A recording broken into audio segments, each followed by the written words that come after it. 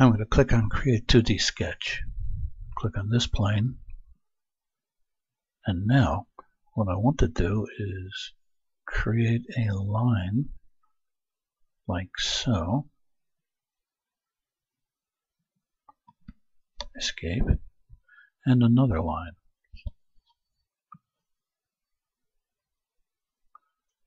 Like so. That's good. So I have these two lines here. The next thing that I want to do is I want to place a constraint on these guys. So I go up to the Sketch tab and the Constraint panel, and I find this guy that causes these two to be parallel to each other. I click on this. Then I go over here. I click on one. I click on the other. And they're now parallel to each other.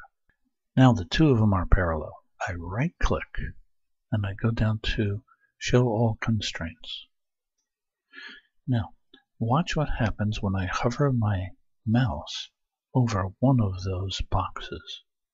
Both of those lines light up. That tells me that this constraint affects both of these lines. If I want to get rid of this constraint, I click on this guy, and then I right-click, and I click on Delete. It will not delete the geometry, it will delete the constraint. And now I am free to put any other constraint I want on these two lines. That does not revert them both back to their original angle. It just deletes the constraint on them.